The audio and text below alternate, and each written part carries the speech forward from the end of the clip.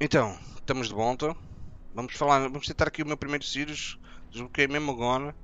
Portanto, primeiro Sirus da Liga, Awakening 5. E depois falamos um bocadinho sobre a build. Muitos de vocês têm perguntado as mudanças desta liga. Houve uma data de coisas que eu mudei.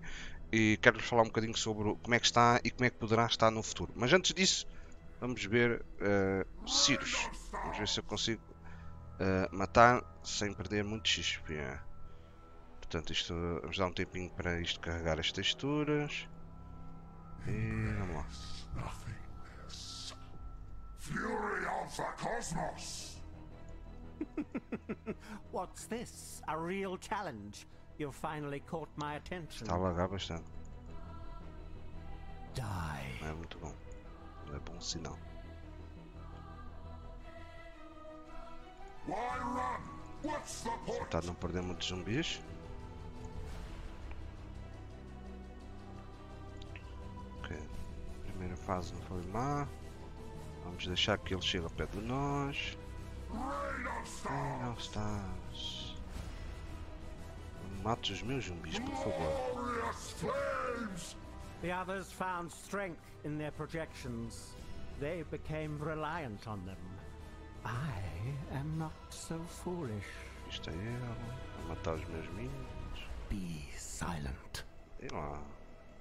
This world is Já está tudo When bem. I'm ready and not before. Já vai. Die. Ih, caralho, me dai mesmo. Foi dai mesmo. Como é que eu morri aqui? What? Como é que eu morri ali? Como é que está? Está tudo vivo? Não sei como é que eu morri ali. Pensei que estava fora do range. Vou ver que meteano. Lá se foi 10%. Isto é muito chato jogar assim com esta performance. Olhem os FPS aqui a carregar. Meu Deus, meu Deus, meu Deus. Ó. Estava quase a par. Ó, texturas. this city is nothing! Aquela.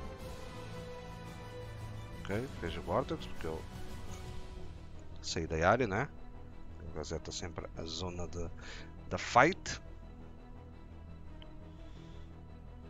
Pointless!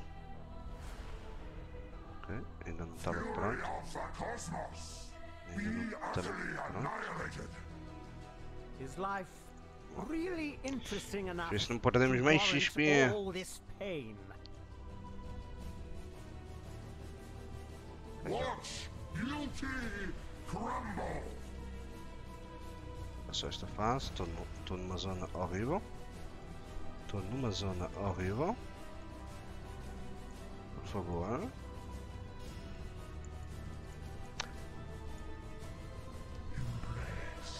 Nothing. Do you yet Okay. see the Terceira futility fase. of your efforts? Terceira fase. Olha lá. Mostra aí que não dá. Die. Cara, tá Beyond, there is only pôr ali no meio da confusão. Não tá ali. Die. your lives are meaningless! Ok, agora, este vortex, não sei se ele fez o vortex passou de fase ou porque eu pisei a linha da área, né? Já vamos ver Itself! se vamos para a última fase ou não. Nada. Obliteration! Obliteration. Anda, limpa isso que é para eu passar. Oh. Lá se foi o vortex. Deixa-me passar, meu amigo. Não, agora não me deixa passar. Mais 30 segundos aqui.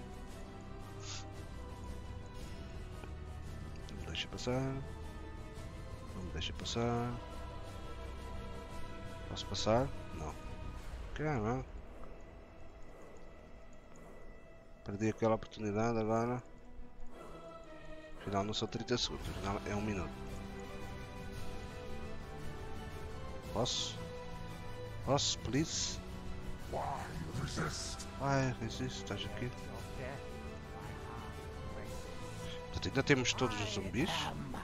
Vamos ver neste spot bosta.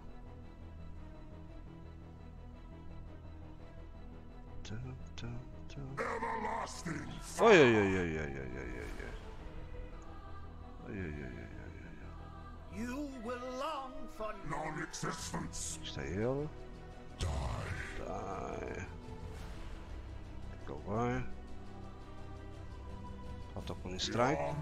There's Falta o Clean only Strike do Kingmaker, que ajuda When I'm muito no ready Sirus. and not before. Eu tive para silent. comprar antes da fight, mas não estava no venda. Caralho!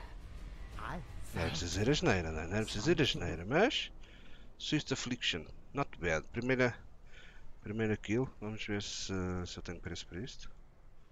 3 Exalted, 300 caos. Ok, para primeiro Sirus não foi nada mal, já vai ajudar nas próximas compras. Então, vamos lá falar um bocadinho sobre a build. O que é isto? Então, muitos de vocês me perguntaram, eu queria falar já a responder à pergunta que mais me fazem esta liga, que é Epic, onde é que estão os pontos do Uber Labirinto? Meus amigos, vocês estão fartos de perguntar, não é preciso, porque nós estamos a fazer uma build de Golem Elementalista com Golems de dano físico. Portanto, todos estes pontos aqui são pontos de dano elemental, que aumentam o dano elemental. Nós não vamos tirar partido de nada. Nós podíamos tirar partido de choque e de shield, mas nós já estamos a usar nesta build os Skitterbots que está a tirar partido, que nos está a dar o choque. Okay? Podíamos tirar partido do shield, mas para fazermos isto nós tínhamos de estar a usar um ataque, um spell e dar crits, e nós não vamos fazer isso.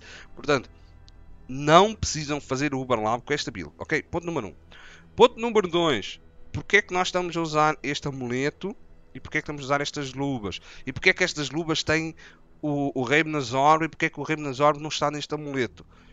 Então, nós, à medida que vamos construindo o nosso personagem, à medida que a liga, que vamos conhecendo as mecânicas da liga, nós vamos mudando a nossa build para aquilo que nós estamos a enfrentar. Nesta liga que nós estamos a enfrentar, são rituais, que é uma arena cheia de monstros para andar no mesmo sítio. Então, sugeriram na live, porque é que não usas esta luva? Esta luva é brutal, porque esta luva tem uma espécie de uma mecânica de Headhunter. Vocês sempre que matam um monstro raro, você cria uma shrine, um pequeno totem que vos dá um buff. Pode ser um buff ofensivo e um buff defensivo. E ainda por cima stacam. O que quer dizer que vocês estão fazendo no ritual, vão matando raros e vão criando estes totems que estão a dar bónus a todos os aliados. Então, é um ponto muito importante e vocês podem usar se estiverem a fazer ritual. Se não tiverem a fazer ritual, podem não fazer. Se chegarem a um ponto que vocês dizem, só estou a usar o Golem para matar o Sirus. Podem usar umas luvas raras, ok? Agora, este item, que é um item da Liga Blind, possibilita-vos ter outro encantamento, outra anoint. Então, tendo outra anoint, nós podíamos passar o Ravenous Orb logo no início, quando vocês estão a construir o personagem, e pôr nas luvas. Porquê que eu estou a usar este amuleto? Porque este amuleto joga muito bem com a mecânica desta liga. Porquê? Porque nós estamos com os espectros. Esta liga, por causa dos nerfs, os espectros estão muito mais fracos, os espectros que dão as power charges e as frenzy charges, e portanto eles morrem muito mais fácil, têm menos vida, têm menos level. Então, eu estou a usar espectros tanques. Eu estou a usar o Tool, que apesar dos nerfs continua a ser útil, que parece que o nerf não foi aplicado. Temos o Tool, que tem muita vida, e estou a usar o Arena Master, que também tem muita vida e dá um boost de ataque speed. Então, estamos a usar estes specs que têm muita vida. Então, como nós estamos a usar um spec que tem muita vida, nós podemos usar o Jincha de Juju, porque o Jincha de Juju é um amuleto que tem tudo bom para o 3.13. Mitiga dano que nós sofremos e passa para os espectros. Nós estamos a usar espectros tanques por causa dos nerfs dos espectros. Joga bem. Tem um roll de cause resistance muito alto.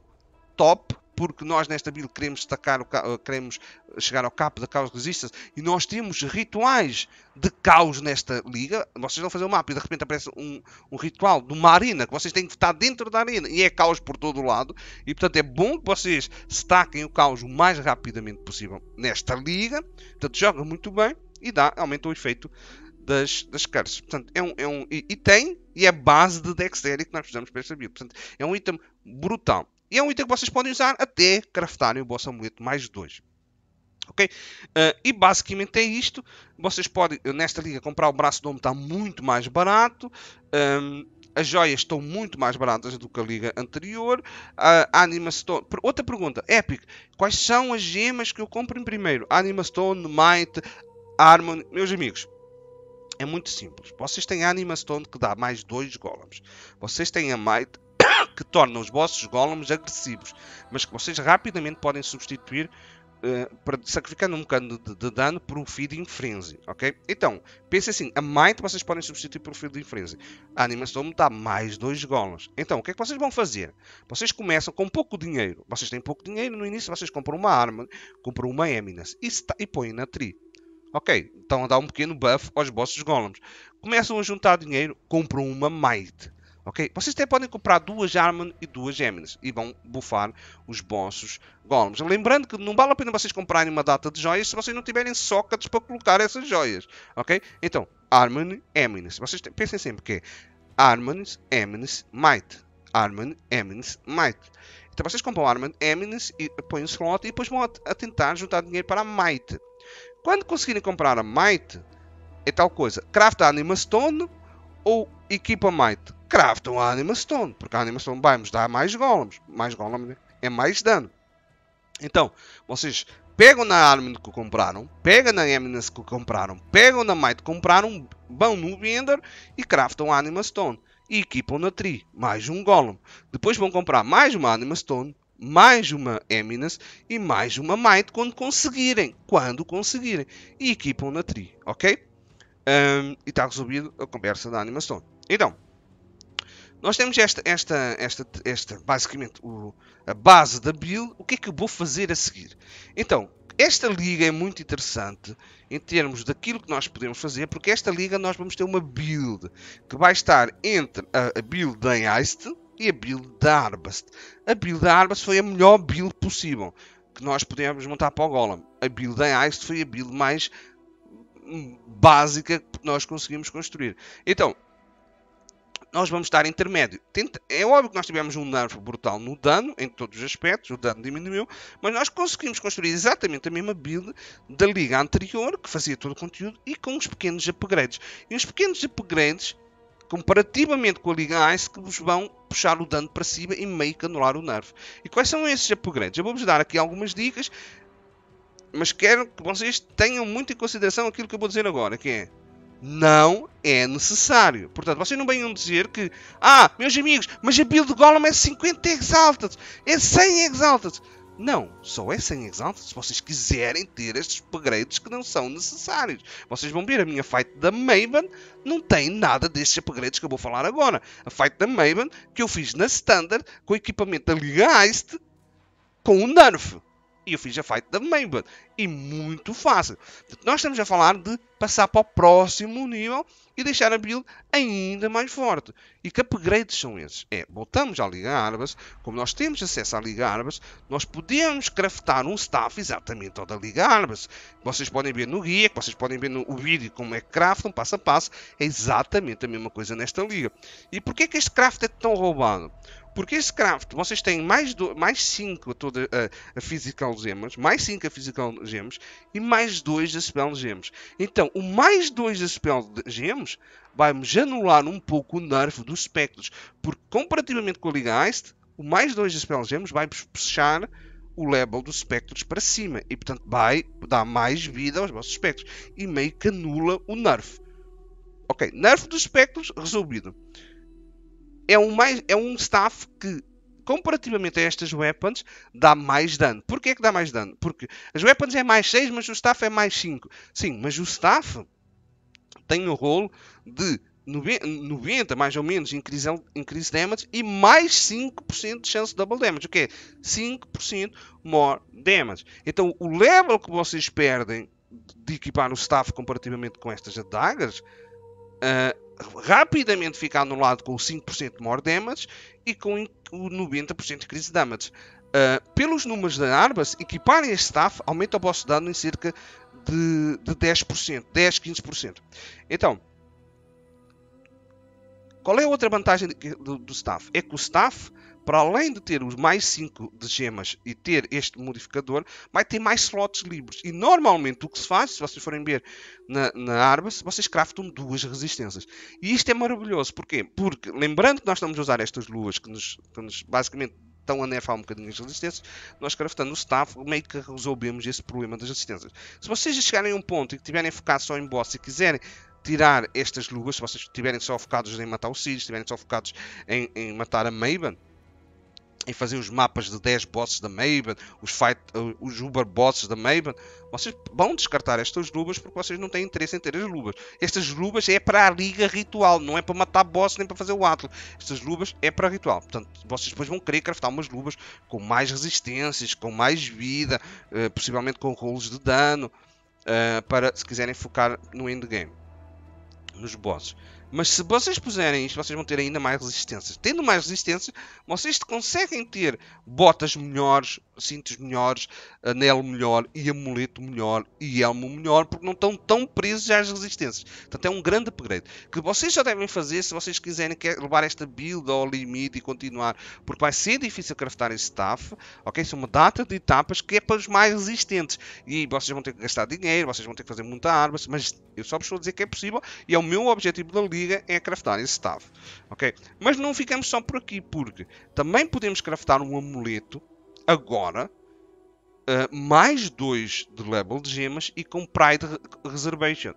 Vocês podem ver também o vídeo que eu lancei, está no guia. E o que é que possibilita esse amuleto? É que se vocês craftarem um amuleto com a redução do Pride, vocês podem ter um aspecto. E o aspecto é 15% more damage. E mais uma vez, anula o nerf feito à build da Liga Ice. Então o que vocês estão a ver é que se vocês quiserem continuar a investir nesta build em termos de dano, vocês conseguem puxar bastante o dano para cima e chegar aos padrões da build que vocês tinham na Liga Ice, usando os crafts da Liga Arbas, ok?